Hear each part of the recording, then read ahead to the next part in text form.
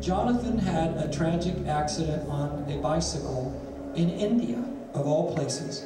It's a miracle that he's alive.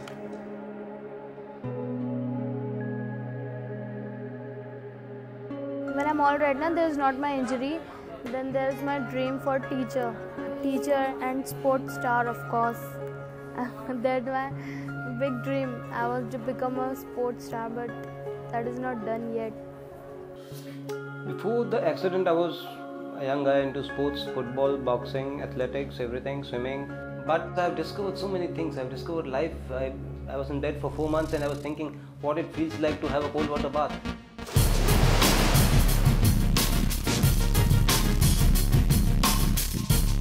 My name is Jonathan, and this is who I wanted to be before.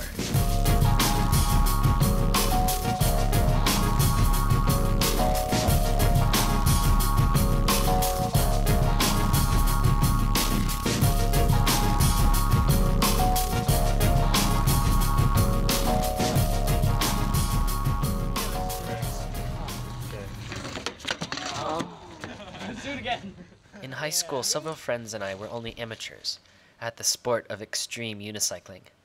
But we made our goals the impossible, and sometimes what seemed impossible actually happened.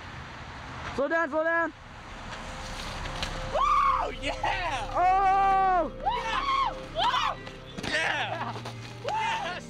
I had just turned 19 when I went to study abroad in northern India at Mussoorie Hill Station.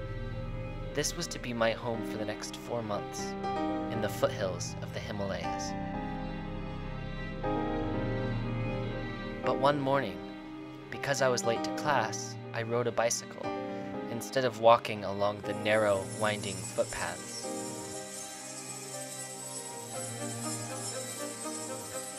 My friends at Bible study had just finished reading Romans 8, verse 28.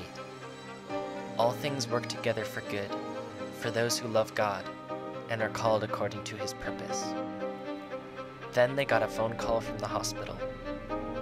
I had fallen off a 70-foot cliff after my tires lost grip going around a curve.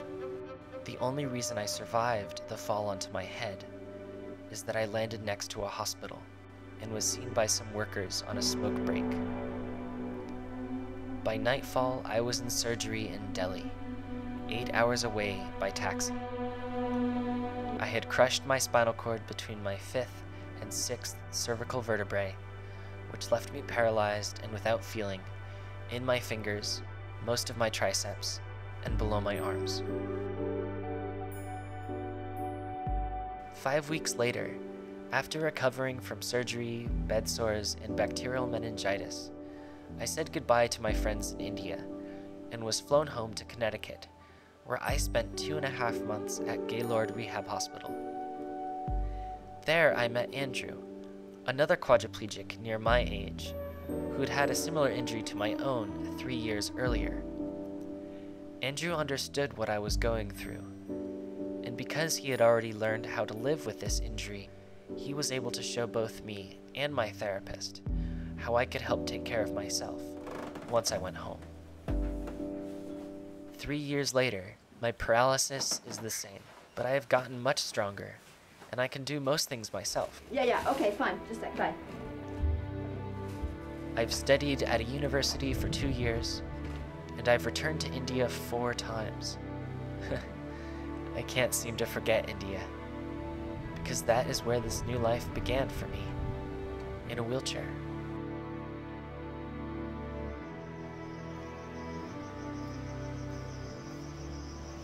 Pune is home to India's largest military-run paraplegic rehabilitation center, strictly for veterans.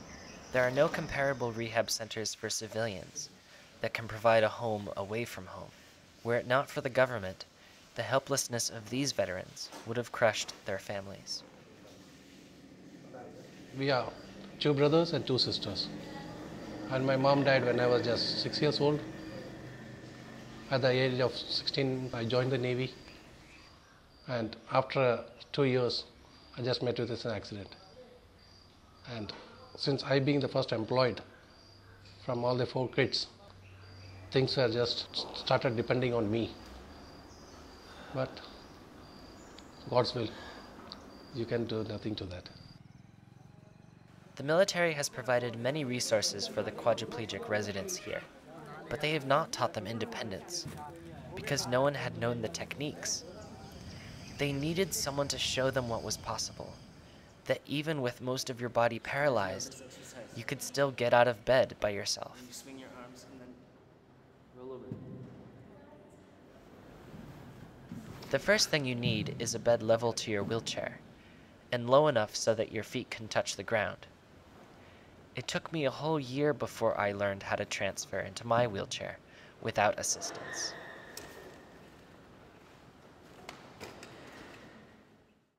When I was still in the hospital, I first learned how to transfer using a sliding board, which creates a bridge between your bed and your wheelchair. Without lifting your body off the surface, you can shuffle yourself across the board. I came to Pune because Andrew had shown me the proper techniques, and here was a large group of potential future mentors. What we are really trying to promote is using your disability as your greatest strength so that you could be a resource for quadriplegics in other places in India.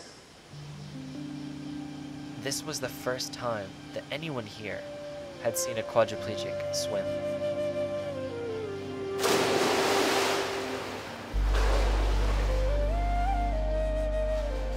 I met with an accident while diving in the swimming pool. I hit the floor, broke my neck. The old memories were coming back. And I thought that I should give it a try once more, remove all those nightmares about swimming, and then took the plunge in the water.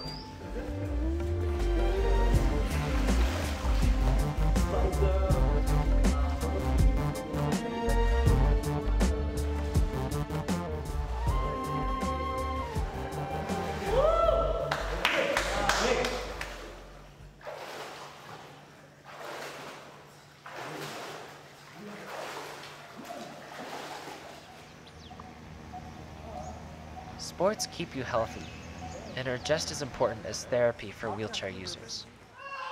Paraplegics easily play basketball because they have full function above the waist, but quadriplegics have limited use of their arms and hands as well, so for them sports are not so easy.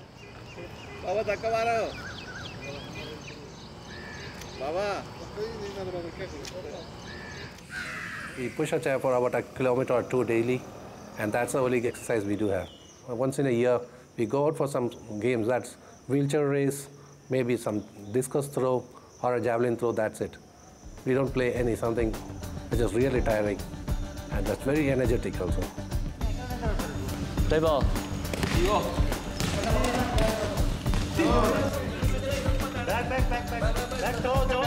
Basket. I have been promoting quadriplegic rugby in the hope that India could someday form a team.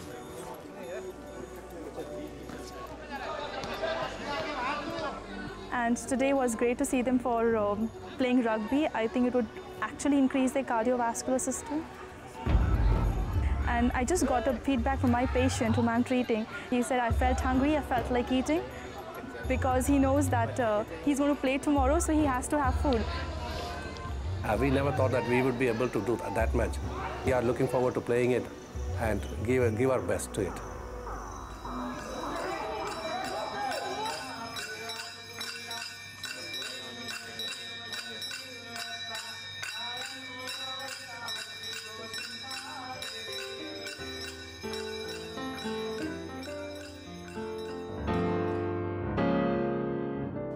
For many others like Krishnan, the military has provided everything for them to live a decent life.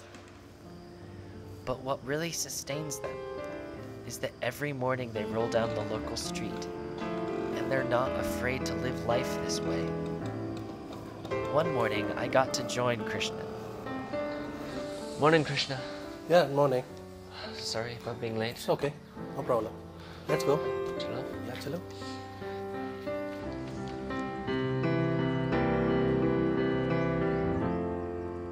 The first time when I went out, I used to see some boys going for the morning walk. Now their children have got married. So I am still their uncle, to the son's uncle and to the grandchildren uncle. We are uncles for 3 generations now. We are like a milestone. It's permanent out there.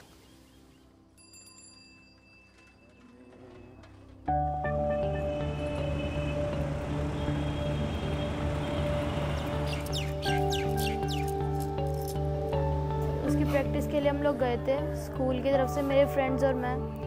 तो वहाँ पर sir ने मुझको बोला, मैंने dive लगाई और फिर मेरा सिर ज़मीन पर लगा और फिर मेरी नेक में चोट आई, मेरी नेक में C5 फ्रैक्चर हो गई। Now your friends from school, have you seen them? Have you been able to?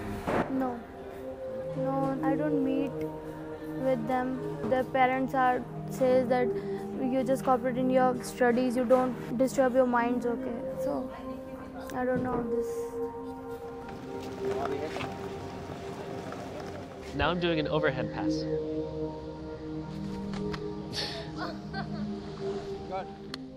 Try doing an overhead. I'll come in closer. Yeah. Very good. Okay. Robin? The idea of promoting wheelchair rugby began after I met Rahul during my first return visit to ISIC, 1 year after my accident. There were 5 of us with the same level of injury: Diju, Rajesh, Rahul, me, and Samir.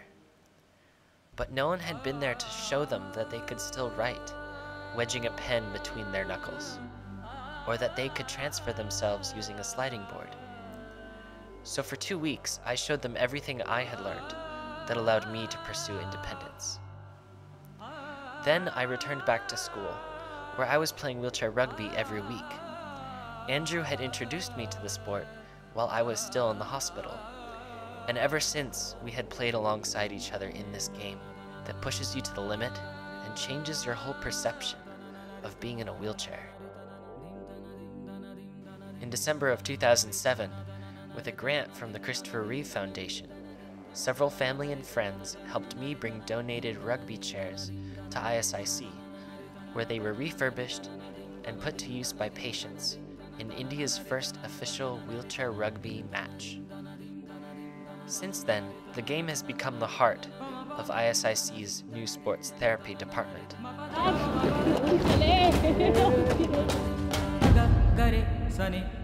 तो राहुल जी, अफजल जी और रिया, ठीक है? Okay. Playing on a basketball court, you have to carry the ball from the center to your goal on the far side. When 2 wheels cross the goal line, your team scores. The higher you've broken your neck, the less mobility you have. So players are given a point value based on their level of strength and mobility. Each team can only have 4 players, representing 8 points on the court at a time. Every 10 seconds, you have to dribble the ball or pass to a teammate.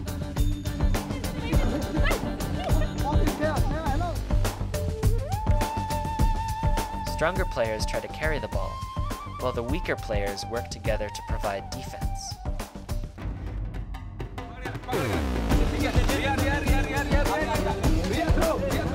The game ends after 4 periods of 8 minutes. It's a common saying that, apart from all the rules, you just kill the man with the ball.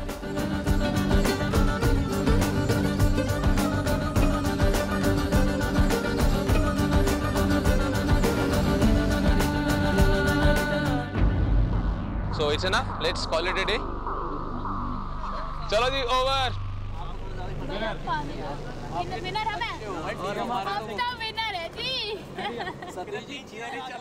After Rahul joined us for rugby practice, my mom and I went to his house in Delhi to see how he was progressing while living at home.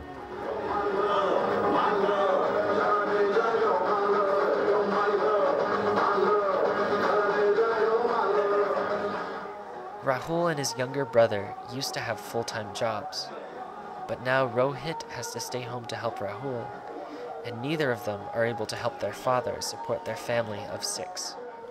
The most important thing is that his family has made all the arrangement for the equipments, which is, I think, the unique thing. Most of the patients, once they are gone home, they do nothing.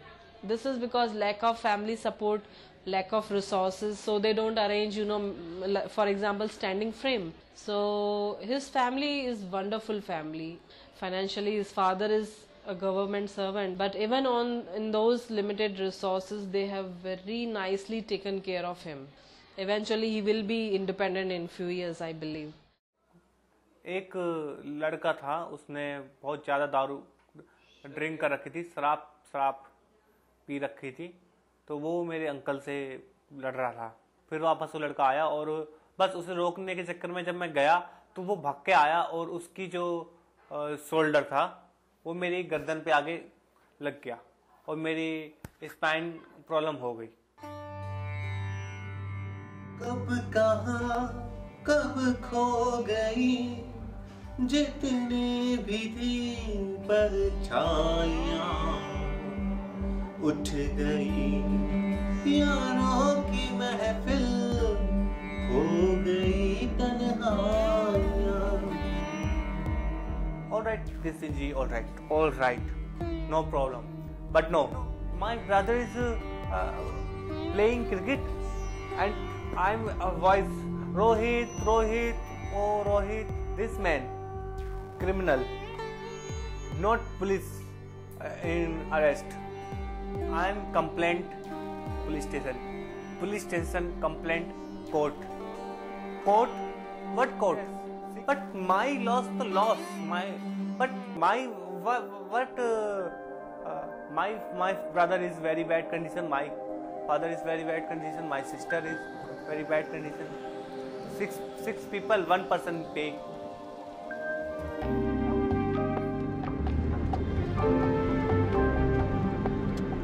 Often we suffer when we do good, but God uses the evil to make the good better.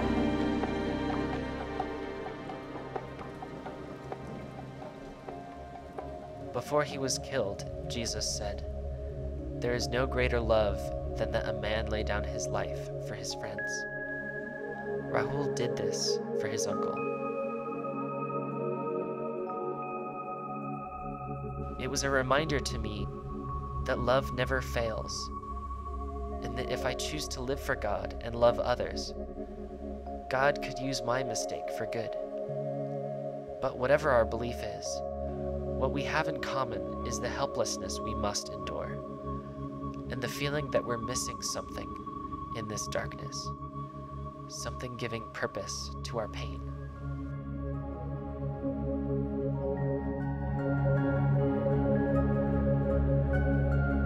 Actually, when I fell down, what I could see was the sky and a few clouds floating. So I thought maybe I'm already in heaven. But then the doctor came running in and I realized that I'm still here because I could not feel anything below my head. It was difficult because when I got injured, awareness and information about spinal cord injury was very less. I had to invent my own ways for everything. This is the brake, this is the accelerator, and this is the clutch. I met Navin at one of our practices when we first started rugby in Delhi. He had started an organization to help street children, in addition to having pioneered quadriplegic adventure sports. Everyone has a disability, just people in wheelchairs, it's more obvious. You are able to relate more to the street children now because of your accident. Because you know what it's like to be in a helpless position, It is. I feel for the children, and plus the thing is that if I had not met with an accident, I would have been a soldier only. Yeah. And maybe I would have got a chance to do some small work here or there. But now my whole time is dedicated to this itself. So I'm being able to do more. After my accident, I did a number of different jobs. But one thing I was sure of, that I was not going to settle down into one thing. So because I wanted to see life. And going through those jobs, I worked as an employee also with organizations working in the field of social work. So I got a sufficient amount of contacts and support and everything. Then after that, I felt I should go ahead with it. And this is something which I always dreamed about doing.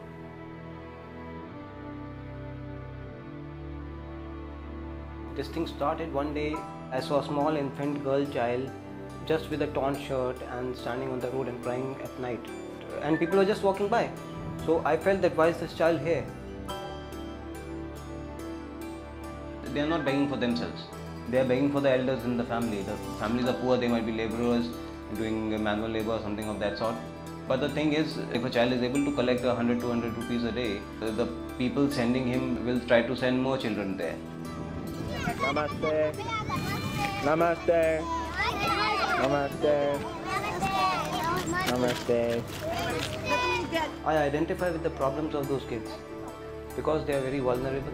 They are living in the worst of conditions. They are exploited, and when we are helping a child, we are actually helping improve a whole life. I thought maybe I'm already in heaven, and I realized that I'm still here.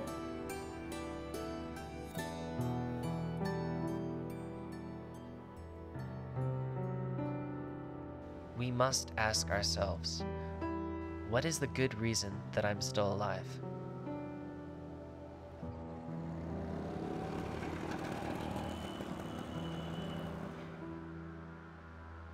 In India and many other countries, the problem is that many of us with disabilities don't know what we're capable of doing, or that we can make a contribution to society. We need to become visible in our communities to raise awareness of both our needs and our potential. By choosing to live actively and publicly, despite our limitations, we are helping to find and share the solutions. There's a lot of work to do, but if we do what we can, I think our greatest gifts can come from our greatest nightmares.